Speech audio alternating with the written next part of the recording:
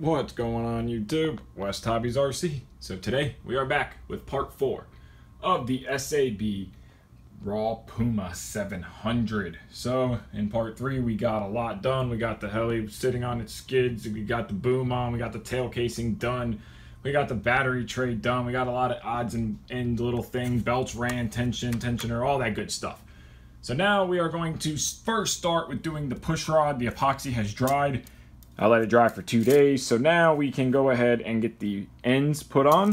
And we're going to do that first, get the tail push rod put onto the helicopter, and then we'll move on to canopy mounts. I know we kind of skipped that step, but that's what we're going to do first. All right, so we're going to grab our push rod here.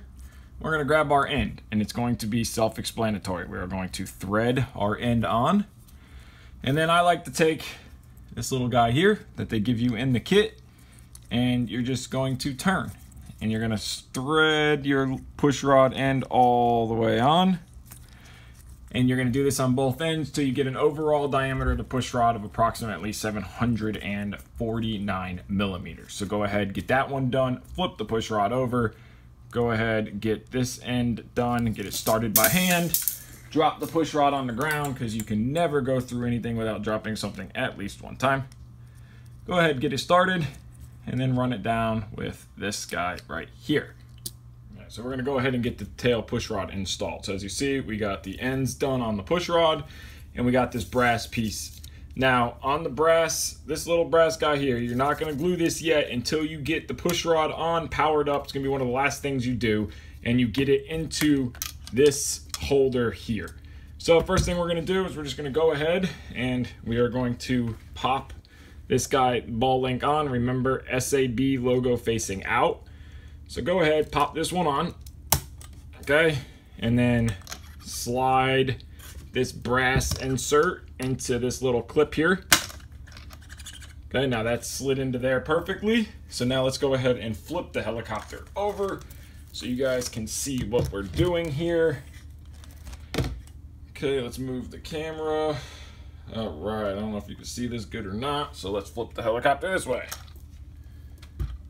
Okay, so you should be able to see that just a little bit better. Okay, so now what we're gonna do here is we're gonna wanna hold our pitch slider, center it out, okay? And then we are going to want about 2 to 4 degrees of right cyclic. Now make sure your tail servo is at 90 degrees. So as you see, right now at tail servo at 90 degrees, we need to screw this push rod or this end in a little bit. So we're gonna do maybe 2 rotations in. Hold the push rod good, okay. And then we're gonna make sure our push rod on the servo is 90 degrees, which it is 90, and that's gonna give us about our 2 to 4 degrees. So we have to straighten this out.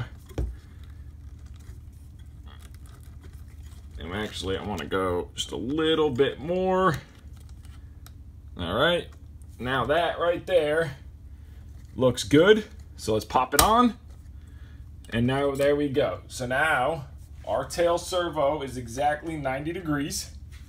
And we have about 2 degrees of right cyclic inside. Now we'll adjust this more once we get the tail blades on and we can actually see. So now let's move on. All right, so the next step now is going to be the FBL/RX plate.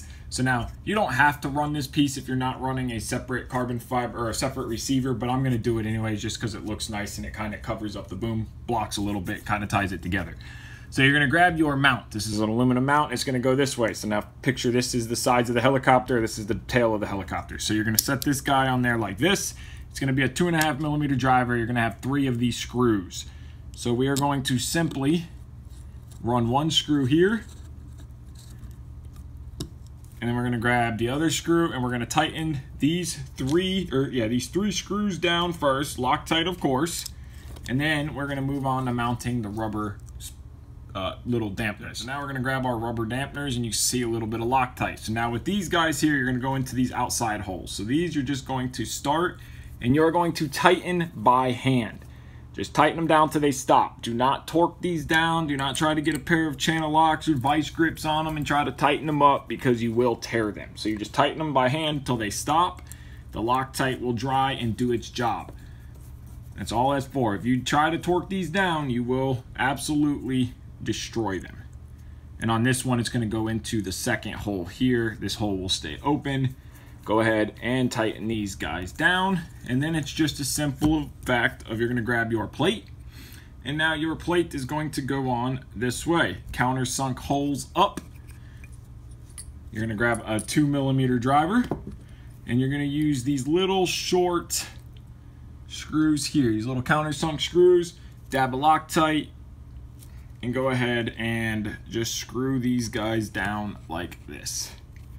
So now go ahead and run your other 3 in and we'll move on. I want to touch on real quick, if you do not want to use these little dampeners and you want to hard mount your FBL plate to the mount, this bag right here, 31-2, that's what this is for. You're going to use these little brass guys as spacers and you're going to run and just bolt this mount directly to this mount. So that way you don't have the dampeners, but I like the dampeners because it helps absorb the vibration. So now let's move on to the canopy posts. Okay, so canopy post time. So you're going to have your carbon fiber plates here is going to be a 2.5mm driver for the Allen screw. You're going to grab one plate like this. Now this is going to be the right side mount. So with the little tab down like this is going to be the right side, and you are going to assemble it like this. So you're going to grab your screw, slide it through, Loctite on your screw. You're going to grab one of these little beauty ring washers. You're going to slide it through like this, and you're going to grab this little cup and you are going to tighten this guy down just like this. Go ahead, lock it down. So now you should have, this is going to be a right side mount, and then you're going to do the exact same thing for the other one. You're just going to do it the other way. So you're going to Loctite your screw. You're going to grab your little mount here. We're going to be assembling it this way, so you're going to slide it through. You're going to be sliding your little beauty ring washer and the canopy cup, or whatever you want to call this thing, the mount base latch. You're going to lock it down, and there we go. Now we have a left and a right side canopy mount. Make sure you do a left and a right. All right, so now we are going to move on to mounting the FBL mount and receiver mount. There is a hole here and a hole here. So we're going to start with this front hole. We are going to grab a canopy mount that we just made, and it is little tab down, long forward. So you're going to use a 2mm driver. You are going to position this into place, get it started, rotate this up, grab your next screw, use Loctite, of course. I shouldn't even have to say that after all this time. You guys already know the deal. Loctite everything unless it goes into a lock nut. Go ahead, get that one started, lift this up just to where, you know, it gets started and where you can find the thread. Don't ever cross thread or force anything to go in. If it doesn't go in freely and smoothly, it is cross threaded and you will ruin the threads. Oh, sorry, I knocked right into you guys. I hope I didn't knock you out. You still there? You feeling okay in there? All right, good. So now do the same thing on the other side. You're going to use your canopy mount and it's going to go this way. It's going to be mirrored identical on this side, and we can move on to the next step. All right, so next step, we're going to go ahead and start the wiring. So I already went ahead and mounted the Icon. We're running the Icon 2 HD on this model. So I went ahead, of course, cleaned everything with rubbing alcohol, used the provided double-sided tape from the Icon, got that stuck down. So now we're going to start with, I already started covering the wires in heat shrink. So I just pull the ends off, slide heat shrink up. I'm going to heat shrink this down. This will allow us to run the wires this way through here. And then back here will be a big junction piece as we shorten these wires and tie them directly into the FBL unit. Give a nice clean and simple run. On the Icon HD, we have a plug back here. And this plug is your power feed plug. So if you're running like a separate 2S LiPo or anything like that, you can run directly off of this guy, run this for power. But since we are not running a 2S LiPo feed on the Hobbywing ESC, you have your separate, oh, drop the wire. You have your separate line here. So you have your red and black, or red and brown is power for BEC, and this is your governor. So your governor line will plug in up here, and then we're just gonna desolder these wires, and we're gonna solder our BEC power lead directly into this plug. So that'll be BEC power lead. And then your throttle, of course, you have a secondary BEC power lead. So I'm going to go start heat shrinking these wires down, getting it all ran, and we'll keep up. Went ahead, got the heat shrunk down on the ESC wires. So now these two are together, and they will sit out here, run down. Even though the expert wires are black, I went ahead and covered them with heat shrink anyway, just so all the wires match. I didn't want these to be heat shrunked when you could visible see, you know, yay much about this far. and these just be regular. So I just wanted them to match because it's all got to be clean. So we got to do the elevator servo wire now. We'll probably end up shortening this lead, and this will be a direct. I don't know how I'm going to do this one yet. Usually I run it this way and around, but because it is already so short, be able to tie it down. And then we got to do the rudder servo, which will come up this way, and it'll be a direct, nice run-in covered in heat shrink. So I'm going to continue doing this, get these wires put through. We're going to cut and shorten these down.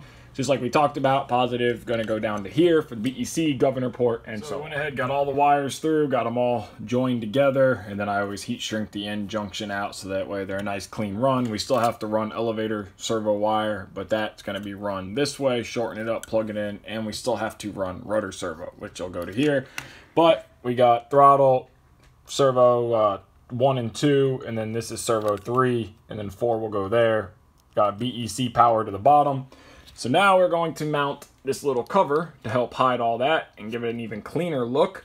So for that guy, it's just a simple, your 1 screw with the beauty washer and then your 2 little screws. So your 1 screw with the beauty washer is going to go into this spot here where it's missing a screw, and then your 2 smaller screws are going to go there.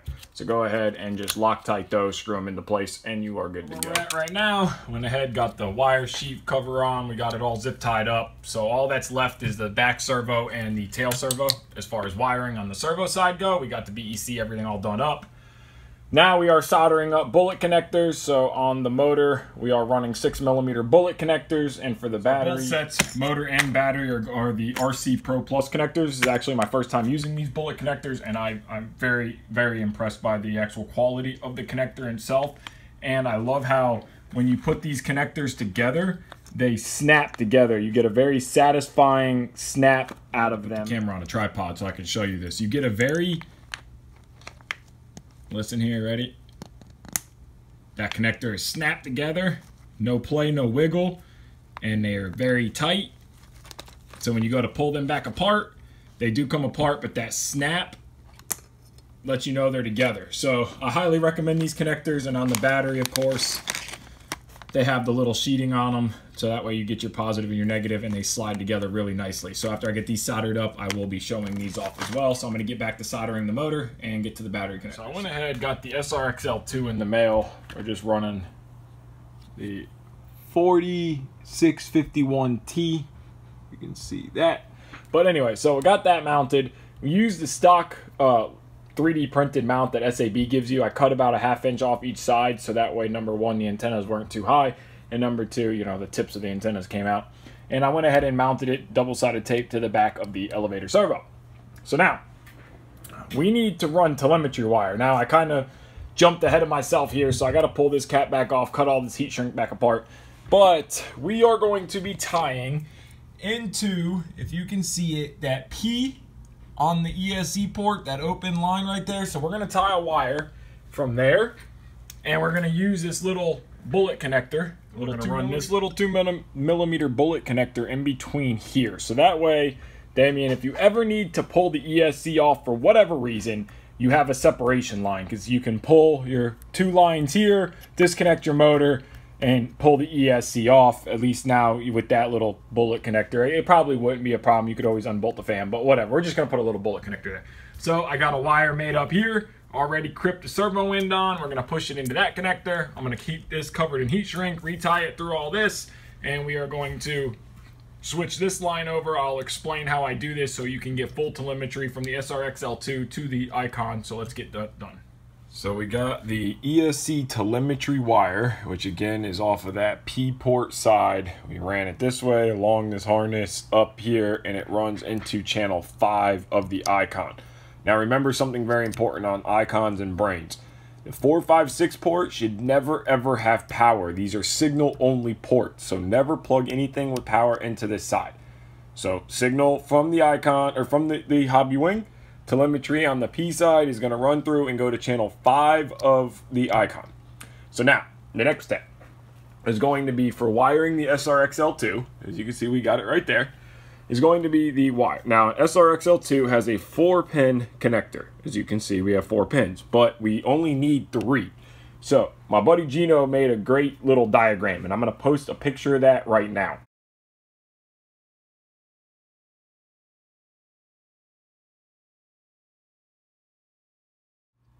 So that little diagram, if you can pause the video and you can look at it, and I'll explain it in the video too on how we do this. But so in here, you'll notice that you have a gray wire. So now that gray wire is not needed. Now that black wire, so now next to that black wire is going to be your power. Now you might get this confused because this little guy here looks redder than this looks like an orange. So you would think orange is a signal wire and then that's power, but that's not the case. So your black wire is your ground. The wire next to the black wire, now yours might be a different color. I've seen them in different ways. That is going to be the power. So that little orangish yellow color wire is the power. The gray is not needed, so we're going to pull the gray out.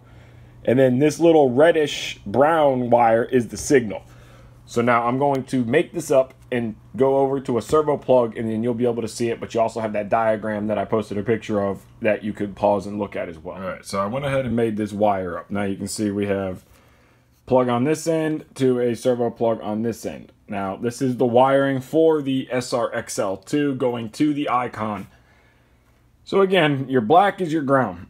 You're going to have, depending on what wire you have, which model you have, your power is going to be next to the black. So just because the power is, this wire is orange, yellowish orange, and this wire is like an orangish red on the other side, you would think that the red wire is your power. It's not.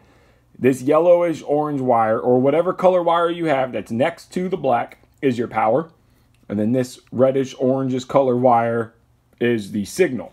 So it's going to be wired into the servo plug the same way. Ground on the bottom, middle is always power, and then signal. And then gray wire is took out because we don't need it.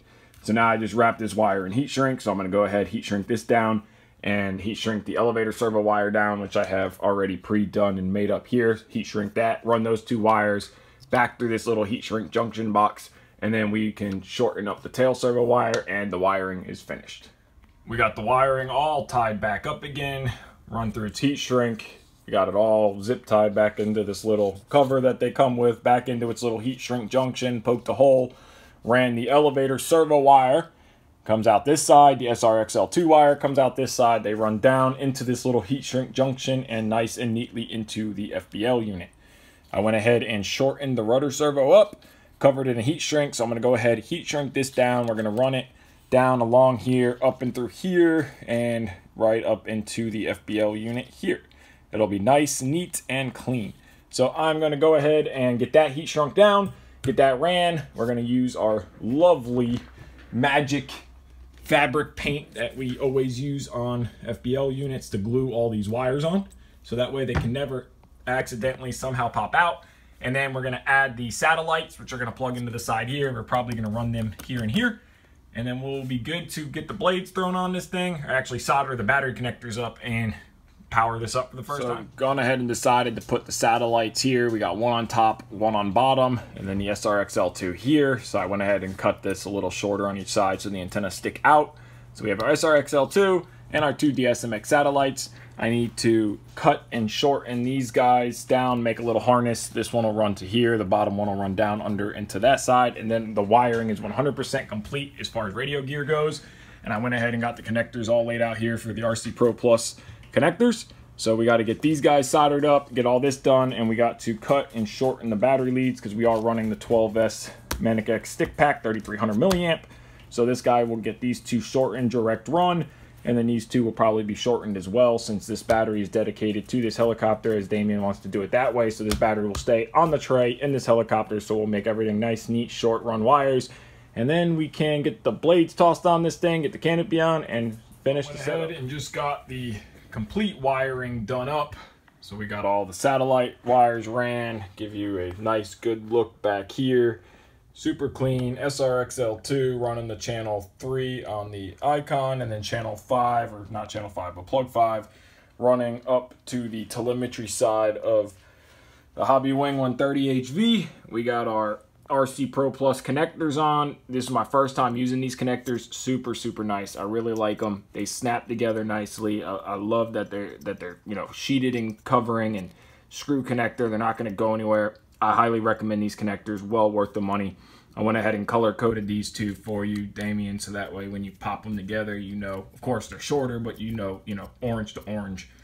And then these are color coded, so I need to make Damien a set of charge adapters to run from here to his charger, so we'll do that, but that's not part of this video.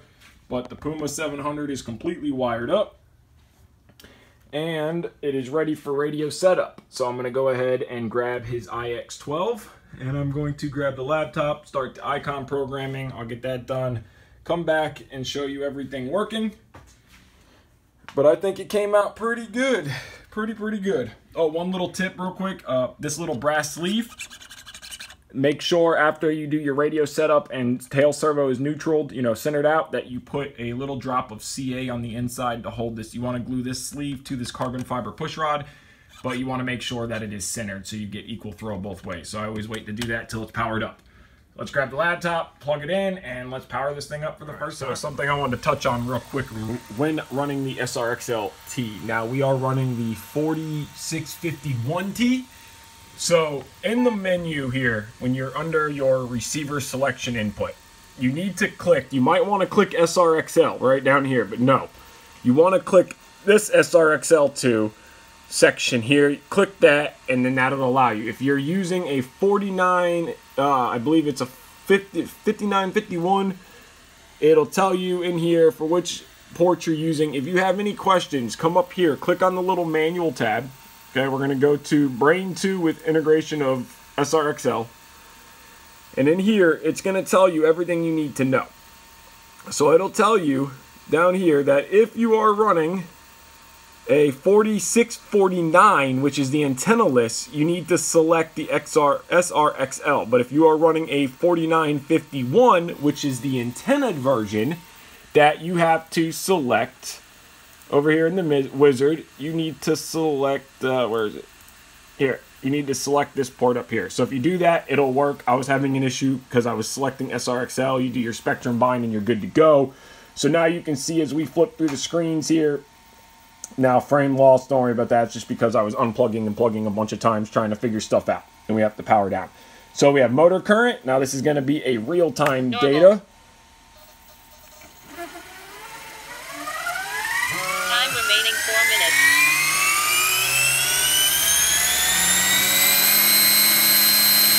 And as we flip through the screens here,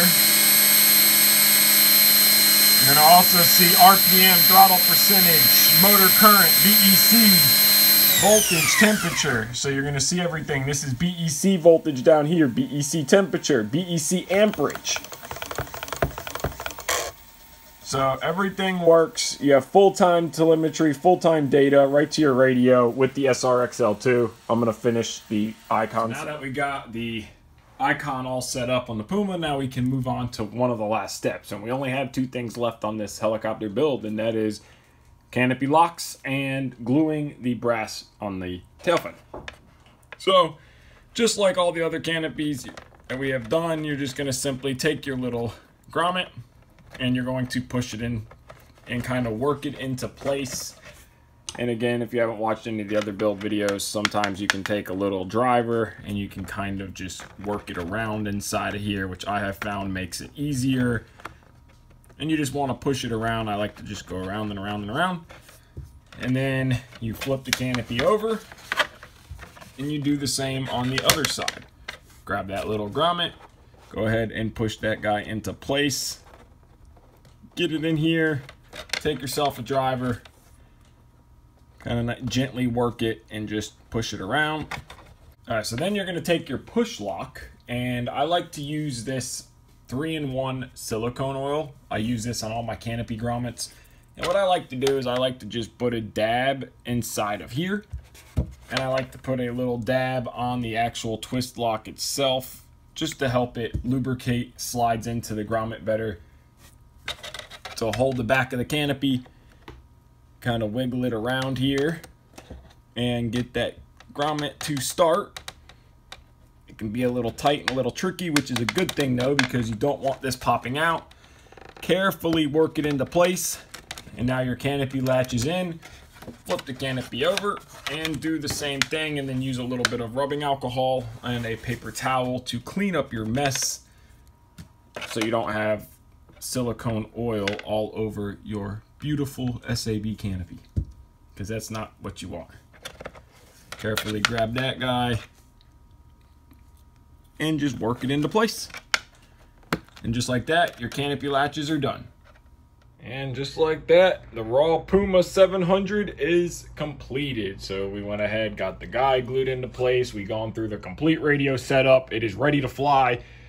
We are ready. Charge the packs up. Again, running the Maniac X 12S 3300. So we have the pack charged up. We've gone through setup, gone through the whole model, made sure everything was ready, secured, Loctited. Just a pre-flight check. And we are about to head to the field to get the maiden flights in. But as you can see, it came out incredible. I am super happy with it. I know Damien is super happy with it. I've sent him videos and pictures along the way. You can see we got the SRXL2, 2 DSMX satellites, one on top, one on bottom. All the wiring done, cleaned, as clean as you can possibly make a helicopter. We got telemetry, as you guys already seen. We got our RC Pro connectors, battery wires, ESC wires shortened up so it's nice direct runs. So now we are gonna head to the field and go fly this thing. So we're gonna end off part 4 here, and the next video you guys see on this model will be the maiden flight. So I wanna thank you guys so much for watching.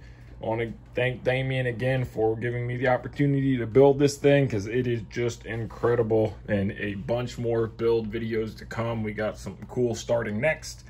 So I wanna thank you guys so much for watching. Go ahead and give this video a like, subscribe, take care, and have a great day.